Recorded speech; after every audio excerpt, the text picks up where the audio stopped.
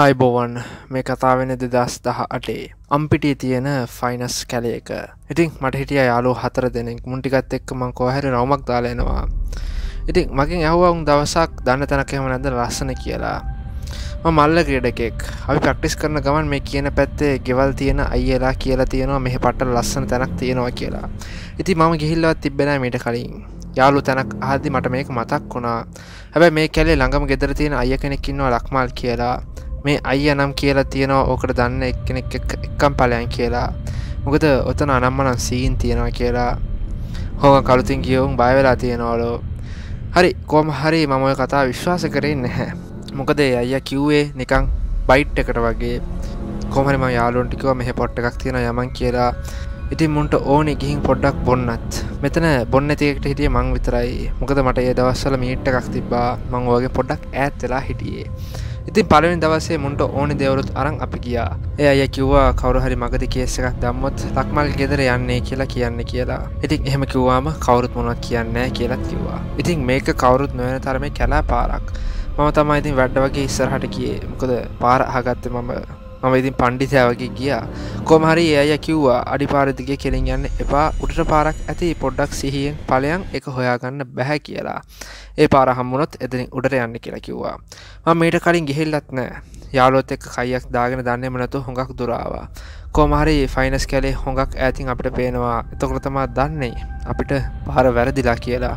දැන් මටත් නෝන්නේ.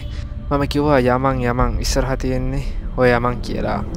යනවා මොනවත් නැහැ. එහෙම ටික දුරක් යද්දී අතල්ලා දාපු පට්ට පාළු ගමක් හම්බුණා. ආසාවට මිනිහෙක් නැහැ. ඉතින් මෙතන හොඳට බලන්න ඒ ගමේ අතල්ලා දාපු ගෙදරක ෆොටෝ එකක්. මේකත් මම කනාවට ගත්තේ. මොකද ඉස්සරහට වෙන සිද්ධි ගැන මම දැනන් හිටියේ නැහැ.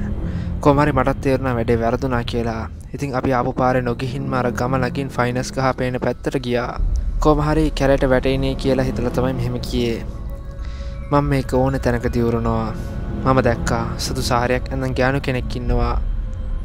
මාත් එක්ක ගිය යාළුවෝ 4 දෙනාගෙන් දෙන්නෙකුත් දැක්කා. ඉතින් ඒ වෙලේ මම ඒක ගණන් ගත්තේ නෑ. මොකද මැරෙන්න හරි යාළුවෝ ටික හිටපු හින්දා. පස්සේ අපි කොහොම හරි අමාරුවේ ෆයිනස් කරේට පැනගත්තා. එතනම හිටියා ෆයිනස් ගස් වලින් කිරි ගන්න ගෑනු කෙනෙකුයි පිරිමි කෙනෙකුයි. මගෙන් ඇහුවා ඔය ළමයි කොහෙද ඔය ගියේ කියලා. අමුතු බැල්මකින් තමයි ඔක ඇහුවෙත්. එතකොට මටත් තේරුණා මොකක් හරි අවුලක් වෙලා කියලා. පස්සේ ඒ දෙන්නා මූණට මූණ බලාගත්තා. මම කිව්වා බලන්නකෝ පාර වැරදුනා. මෙහෙමයි වෙච්ච සීන් එක කියලා කියන්න පටන් ගත්තා. ඒතර ගෑනු කෙනා කතාව කිව්වේ නෑ. මොකද අපිට ඒක ඒ වෙනකොටත් වැඩි ගාණක් ගිහින් තිබ්බේ නෑ. පස්සේ කිව්වා ඔය ළමයි පරිස්සමෙන් ආපු එක ලොකු දෙයක් කියලා. ඉතින් එදා දවස් පාටියෙන් ඉවර වුණා. ඉතින් අපි දවස් දෙකක් වගේ කතා වුණා වෙච්ච සිද්ධිය ගැන. අපිට අර කලින් දැක ගෑනු කෙනා කොයි වගේද බං කියලා මම ඇහුවා. ඒ ගෑනු කෙනාගේ මූණක්වත් මම දැක්කේ නෑ. කළුම කළුයි. ඇස් දෙකක්වත් දැක්කේ නෑ. මං වගේම මගේ යාළුවෝ දැකලා නෑ. පස්සේ ආද්ද තමයි කිව්වේ. ඒ ගෑනු කා අපි දිහා බලන් හිටියා අපි යනකම් මීටර් 20ක් වගේ දුරින් හිටියේ. ඒ හරිය මිනිහෙක් ඉන්නවා කියලාත් කියන්න හොඟක් අමාරුයි. අනික ඔය වගේ වයසේ ගෑනු කෙනෙක් මට නම් හිතා ගන්න බෑ. ඒ වගේම තමයි මට හිතා ගන්නත් බෑ. ඇයි අපි කවුරුත් එයාගේ මූණ හරියට දැක්කේ නැත්තේ කියලා. ආයෙත් යාළුවෝ ඇහුවා අර යමුද කියලා. මම තා කිව්වා. ඉතින් එදා මම ගියාට මට බොන්න මොනවත් තිබ්බේ නැහැ. කන්න මොනවත් තිබ්බෙත් නැහැ. ඉතින් මේ පාර මම බලෙන්ම චිකන් ඩෙවල් එකයි ලීටර් 2 කොකාකෝලා එකයි ගත්තා. ඊට පස්සේ අරුන්ටත් ඕනේ ඒවා ගත්තා. මේ පාර අපි හරි පාර හොයාගෙන කන්ද දිගේ නැගෙන් යනවා. අර පාර දිගේ ගියත් කලින් දවසට වඩා මට අමුතු මූසල ගතියක් දැනුණා. එදා පොඩ්ඩක් පින්නත් වගේ තිබුණා. ඒක නිසා වෙන්න ඇති. කොහොම හරි අද නම් පාරක් දන්න නිසා සේරම නැග්ග කන්ද මුදුනට. පට්ට ලස්සනයි. ඒත් එක්ක මම ඩෙවල් එක දිගේ ආරියා. ඉතින් හැමෝම ඩෙවල් එක කන්න පටන් ගත්තා. හැබැයි අර අයියා කලින් කිව්වා මස් මාළු එහෙම අරන් යන්න එපා කියලා. මොකද ඒ අයට වෙච්ච සිද්ධියක් නිසා. අපි ඒව ගණන් නොගෙන කොහොමත් අරන් ආවා. දැන් අර 4 දෙනාම පිස්සු නටනවා. දැන් ඉතින් ඔහම යනකොට දෙන්නෙක් ඩවුන් එකෙක් වැනි ඈතට යනවා දැක්කා. මම ඇහුවා ඔබ කොහෙද යන්නේ බං කියලා. මම කිව්වා පම්ප් එකක් දාලා එන්නම් ඉඳපන් කියලා. මම හිටියා විනාඩි 10ක් වගේ මිනිහා නෑ. මම හිතුවේ මූත් බිමද කියලා. බලන්න යද්දි බිම ඉඳන් කමුල් දෙකේ අත තියන් ඌ ඈත බලන් ඉන්නවා. මං ඇහුවා අයි බං මොකද වුනේ කියලා. අඩේ මම පම්ප් එක දාද්දි ගෑණියෙක් බලන් ඉඳලා හැංගුණා. මම ඇහුවා කොයි වගේද කියලා. සුදු සාරියක් කිව්වා. ඒත් එක්ක මට එදා දැකපු එක මතක් වුණා.